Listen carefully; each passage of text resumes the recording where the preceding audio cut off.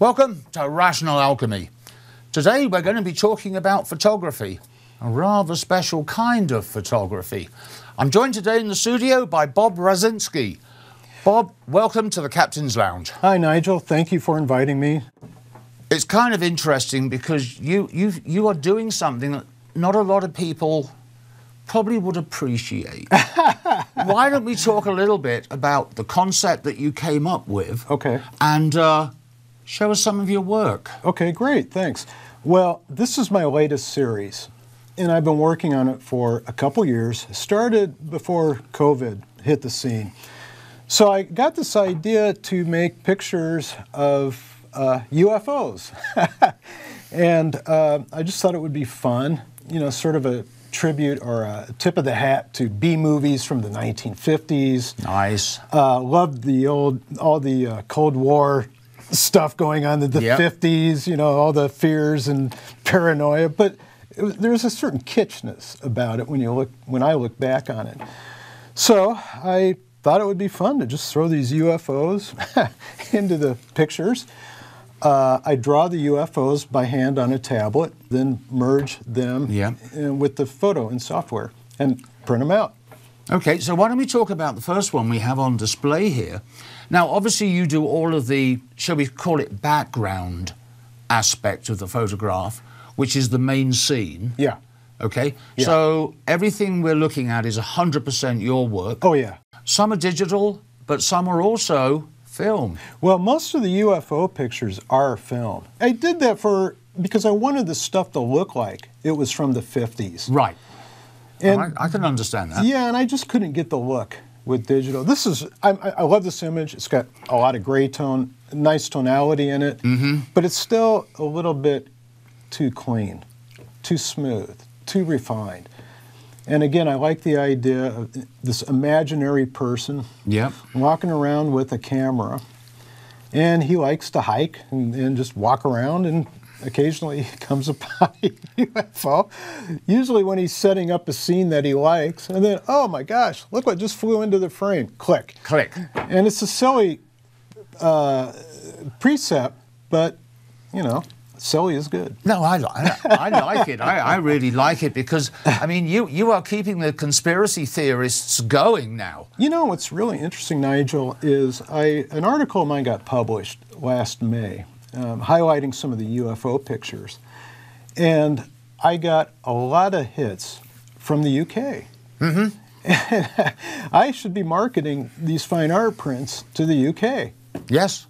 Warminster, which is in the south of England, is our most famous UFO spotting place. Is that where the drawings on the farm drawings, the circle drawings, the pub guys that we have a few and then go out and do circles in the cornfields? See, the thing that you have to understand about the UK is it's a damn small country. Yeah. So everything's close together. Yeah. So it's very difficult. Now, Warminster's probably about 20 miles away from Stonehenge, to give you an idea. Oh, sure. So, yeah, but Warminster's famous for its UFO sightings. Oh. Of course, it's never been proven that there are actually aliens, because people do tend to forget UFO, unidentified flying object. Yes. However, I know if we move on to your next picture...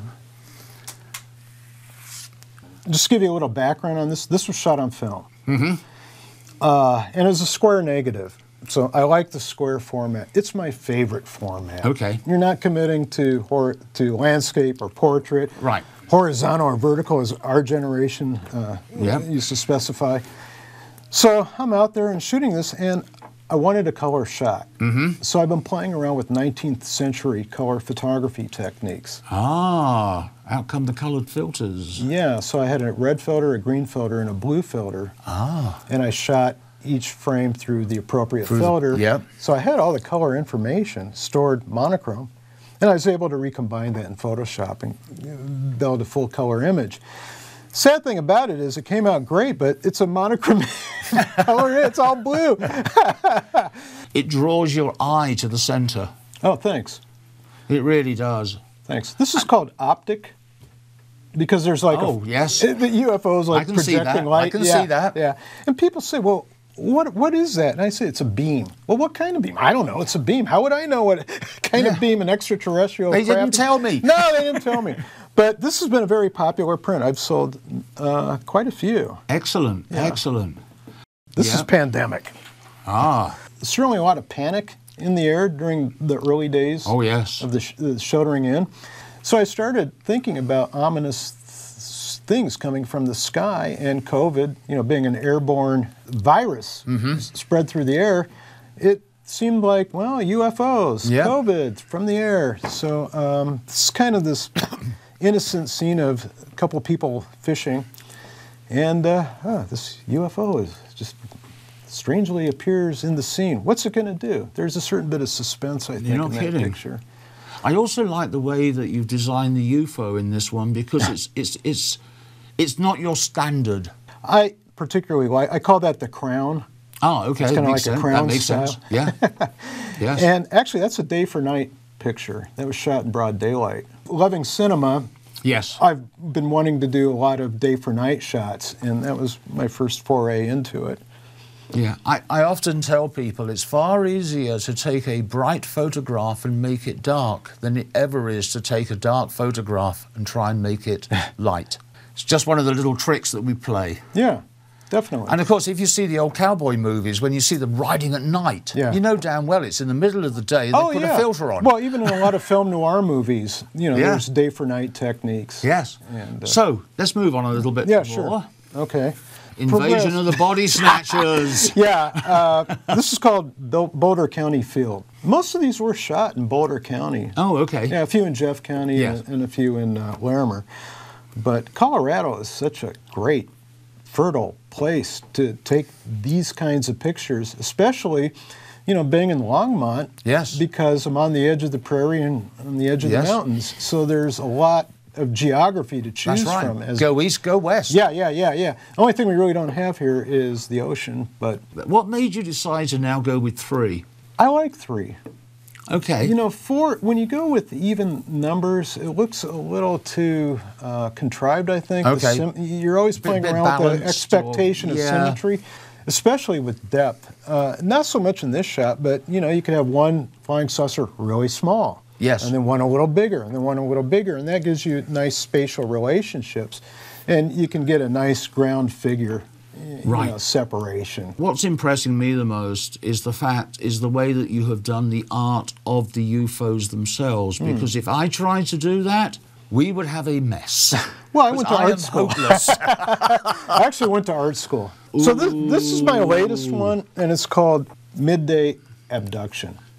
Or maybe it's Daytime Abduction. Anyway, I haven't issued this yet. These are all one of 25 editions. Yeah. Signed, numbered. This is kind of a test print, an artist proof, you might say. But I really am interested now in having some form of encounter. Yes. And so here we have 2 people sitting on a park bench, and the UFO is beaming them up or down or doing something with their DNA. God only knows. That's Golden Ponds. No, that's it's not. Pella Crossing. Ah, okay. Yeah, I love Pella Crossing. Yes. It's great. I love Golden Ponds. I do too. My wife goes there and walks the dog just about every day. So. Yeah. So, that's the latest. So the one that's going to come after this is going to be my first alien picture. And I'm thinking of modeling the alien off of Mark Zuckerberg's face. Because I don't think you'd be modelling an alien. I think you'd be reproducing an alien. Well, that's debatable. But I like the hairdo. Yes. Yes. Now, it won't be so obvious where, I might get in trouble. Right. But certainly that's the inspiration. Oh, I don't think you'd possibly get in trouble unless you did something really crazy. Because he's a public figure. Yes, he is a public figure. And he's, always... the number of times he's been in Congress trying to explain what Facebook's doing, trust me, he is a public figure. He is a public figure. Yes. Or a disfigure, I don't know. I'm not a real fan. See, what I like about this, and you don't sort of notice it, but it's the like a shadow of the UFO moving into position, like it was very, very fast. Well, motion is something that I am trying to convey in some of these images. And conveying motion in a still image is difficult. Well, it depends. I mean, it's easy to take a picture of a plane in the contrail, a jet in the contrail, and you expect, Yes. Oh yes, it's moving. That's why there's a contrail there. But making a UFO look convincing, Yes. it's a game Yes. of imagination. I really like that Oh, picture. thank you. That's beautiful. I like Anyway, the bucolic setting. You know, it's very bucolic, and then there's this ominous. I like that tension. Yes. So what I do is I shoot the backgrounds first. Yes. And now I'm liking the backgrounds so much, I'm wondering if I need to put UFOs in. Like, you know, I love this for what it is. It's probably hard to pick this up on camera, but it was a really windy day. So that's a tenacious tree. You know? See, and you could say there is a UFO in that picture. Unfortunately, it went behind the tree. Yeah, it went behind the tree. I was, it was a little too late or too early.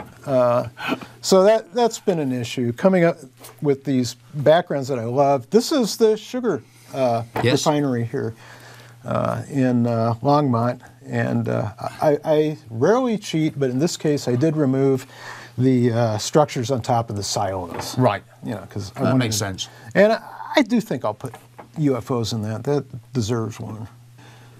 You know. Yeah. See, I'm really appreciating looking at high quality prints. Oh, thank you. Because I believe it's the only way to ever look at a good photograph. Well, I take a lot of pride in craftsmanship, and I learned how to print really young. I had this great instructor in Omaha, Nebraska, and he offered these courses on Saturday afternoons. Right. And he taught me how to make a good print. Well, Bob, now that we've talked about your incredible artwork, why don't we talk a little bit about the equipment that you actually use? So you brought along 3 different cameras here. Yeah. So why don't you give us a brief overview? Okay. Well, this is digital. That's film. And this is film. Okay. My latest acquisition, I think this is a 1989 Hasselblad. And I like the camera because it gives me a nice big negative. Yes. So I can blow these things. What size is the neg on that one? It takes 120 film. Oh, It's okay. 6 by 6 centimeters. Yeah. It's about like that big. Okay. And 35 millimeter is about like that big. Yeah. And this digital sensor is about the size of maybe Yes. a couple, maybe a thumbnail and a half. Right. And that's probably the highest resolution. Mm-hmm. But it's not all about resolution. No. And a lot of, well, I don't want to go down that road, but a lot of people confuse megapixels with quality. Yes, and that's the wrong way to look at it. Absolutely. As I explain to people, it's all, first off, it's not what's behind the camera, it's what's in front of the camera. And if you've got good glass, that is going to do a lot to improve the quality of the image. Well, I'm glad you mentioned that because that's really why I went to the Hasselblad. Oh, absolutely. Most of these shots, this is a recent purchase, and most of my square shots, and I love that format, were shot with a 60-year-old Rolleicord camera. Oh, wow. It's very much like your Yashica over there, but it's got, and it's not a Rolleiflex, it's a Rolleicord. It's the economy version of a Rolleiflex. So the lens, it is not as good as this lens, and I wanted something with a little bit better characteristics as far as contrast and sharpness. So I went with the Hasselblad for that reason. Well, Hasselblad is such a superb camera. It's fun to shoot with it. As far as I'm aware, it's the only camera that's been to the moon. Hasselblad. I think you're right. On the Apollo missions. Yeah. And they have reissued many commemorative cameras. Oh, yes. They go for mucho dinero. Yeah. Yes. They're probably designing one right now for the moon missions coming up. Yeah, and who knows? 50 years from now, they'll have a Mars camera, or maybe 20 years. I won't be around. I'd like to be around, but you're right. I'm not going to be around. I'm not going to be around. But I've shot with just about every type of camera. By the time I graduated high school, I mean, I had shot 4x5, 8x10, 2.25, 35, 6x7. You know, I worked part-time jobs, and everything went towards cameras. Right. So, see, I started off with a Pentax when I was 14, given to me by my grandmother. Yeah. I then went and worked in Norway. Why Norway, you ask? It's a long story. And I spotted this Canon F1 sitting in a camera shop. So I ended up buying the Canon F1 and some of the accessories that go with it, and I have never bought another manufacturer because I like what Canon does. Okay, so you're loyal to the brand, so and they've earned your loyalty. And ironically, I'm not like that. I've had more makes of cars than there are hot dinners lined up at the Salvation Army. So I am not a brand loyal person. Huh. Interesting. Except when it comes to my camera. That's really interesting. They've never let me down. Well, that's interesting because I'm totally agnostic when it comes to cameras. Yeah. Just in the last 15 years, I think I've gone through a Canon 5D, and then I replaced that with a Nikon D800, I think. It was a full frame, 36 megapixel camera. Never liked the color out of that thing. And then I went to Sony's. Right. And I've been with Sony since, oh gosh, maybe 2016? No, 2012. Okay. Yeah. I don't know. It just works for me, and I've collected lenses. As we are talking these old cameras, there's one thing that these cameras require except the Sony. What do you think those are?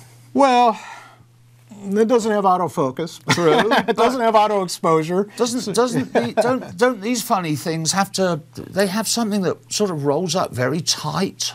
Film. And of course, light meter.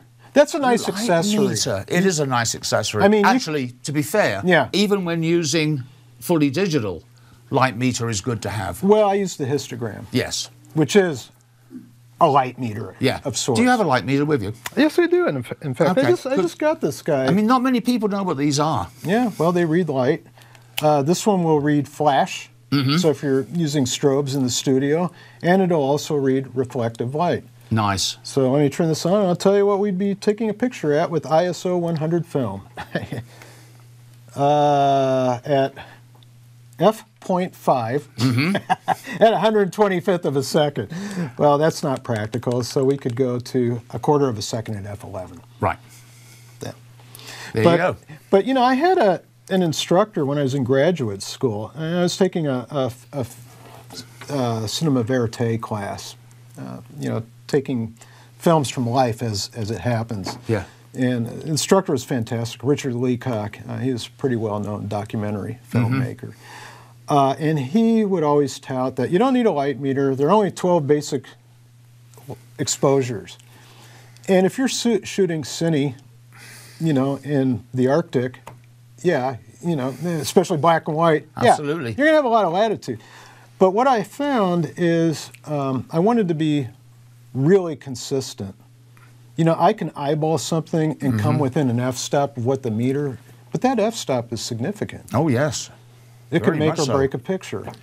And so that people understand this, the f-stop is how big the aperture is going to be. Yes. And this controls your depth of field. Yeah, I've taught photography. I used to teach at a college down south. And one of the things I would do to introduce students to the concept of depth of field is I would say, hold a finger, like your index finger, about a foot from your eye and focus on the background.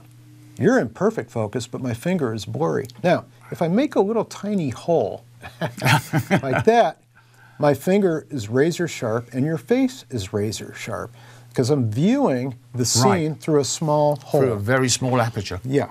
Yes. So that is a good demonstration of depth of field. So that must have been your pinhole thumb. Yes. I did a lot of work with pinhole cameras, too. I played with those as well. They are so much fun. Oh, I love camera obscura, pinhole cameras. Yeah. I've always loved photography. Ever since I was a little kid, I don't know why. I had a toy camera when I was like 3 or 4. Wow. You'd press the shutter and then you'd pull out like... Oh, like there's a roll of paper in there and it had different drawings and pictures. I love that toy. Then I had a little projector for film strips. Yep. I don't know if... Oh, I remember those. Yeah. It had a really bright little projection bulb. I used to hold that thing and show the movies so it would project right under my retina. Crazy. Oh, my goodness. Yeah, I mean, I was just always fascinated with the light. Yes. And here's another kind of odd story. The phenomenon of light, or all the phenomena associated with light has always just captured my imagination and interest. As a little boy, I shared a bedroom with my brother, and we had curtains. And the street, it wasn't real busy, but it was busy enough so that there was a stream of traffic. And I'd look up at the ceiling, and you could see projections. Right. Fuzzy projections of the cars going in the opposite direction. Yep. Because, you know, optics flip and invert. And that was sort of an awakening. And I remember lying in bed one morning, it was like 7 o'clock, and the cars are going by. I said to my brother, "That's a green car that went down the street. That's a blue car. You want to bet?" How much did you make? Probably 10 cents. He was a welcher. Well, it's been really wonderful having you come into the studio to talk about your work, talk about your cameras, especially your art. I still love that. I still love that print. I think that's a beautiful print. Oh, thank you. That was a show about photography. I hope you enjoyed it. Goodbye.